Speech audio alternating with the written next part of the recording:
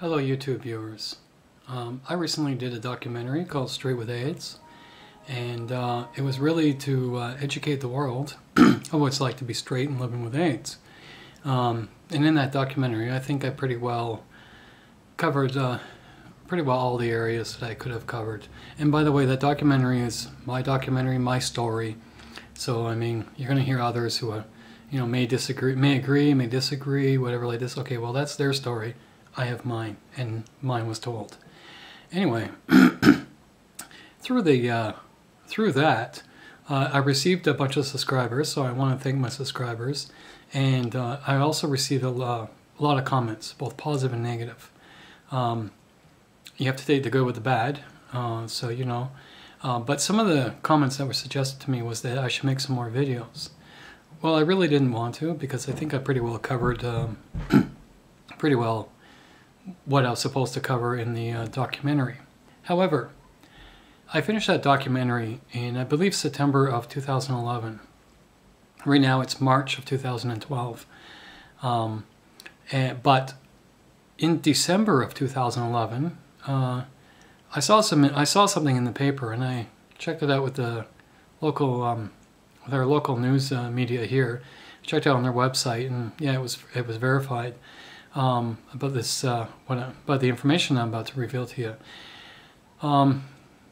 We have here in Ontario. I live in, like I said, I live in Toronto, Ontario, Canada. About 4 hours from here, there's a town called London, and in London, there's a University of Western Ontario. In that University of Western Ontario, there's a doctor named Dr. Chil Yong Keng. Now, the pronunciation may not be correct, so I'm going to spell it out for you so that if you want to do a Google search, you can do it yourself. His name is CHIL-YONG-KANG.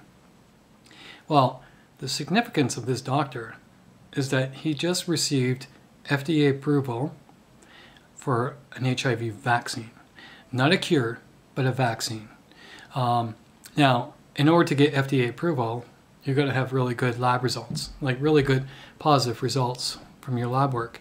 Well, obviously he had it, and now he's been given the okay to do human trials. Now, as far as I know, it's going to be a 3-phase process. I can't explain it to you because I really don't know what they're doing. However, I know that they've named this vaccine SAV001. And so far, this vaccine looks like it's very promising. So if successful, according to the information I read, we could have the vaccine could be out between 5 to 10 years, as early as 5 years, but maybe as long as 10 years. Nonetheless, I mean, it gives the world hope, and it gives the world hope to eliminate this virus once and for all. Those of us who have it will die off with it, and those of you who don't have it will be vaccinated for it. So in 100 years, it'll be gone. Great news, because I wouldn't wish anybody to have to go through what I've gone through and what I'm going through, even as we speak, with this disease. I mean, it's terrible. It really ruins people and ruins people's lives. There are some positive results, or there are people out there who think more in a positive way and would disclaim everything that I said. But that's okay. I mean, that's probably about maybe 5% of those who are HIV positive end up, having success and living a happy life. Well, the rest of us don't. So, I mean, I'm speaking on behalf of the rest of us. However, this vaccine looks very promising. It's in the works. It's in the process.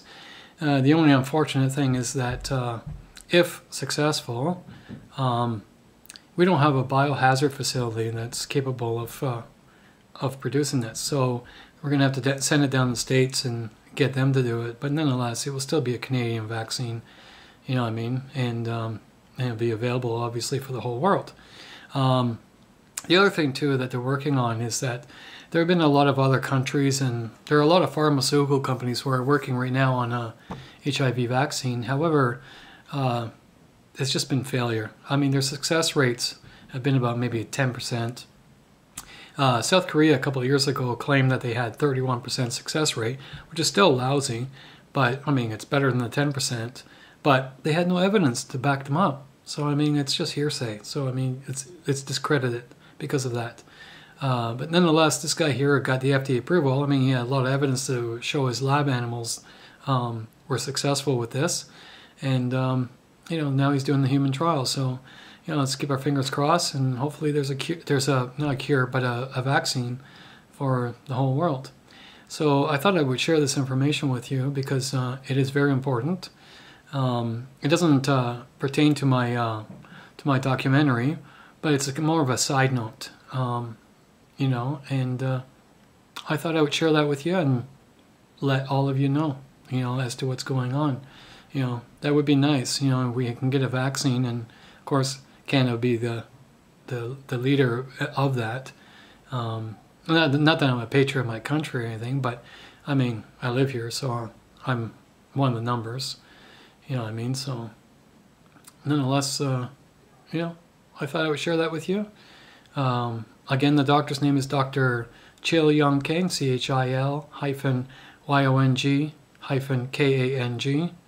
University of Western Ontario. And if you're going to do a Google search, I mean, it's HIV vaccine in Canada. Okay? I thought I would share that with you, and, you know, hopefully this is successful.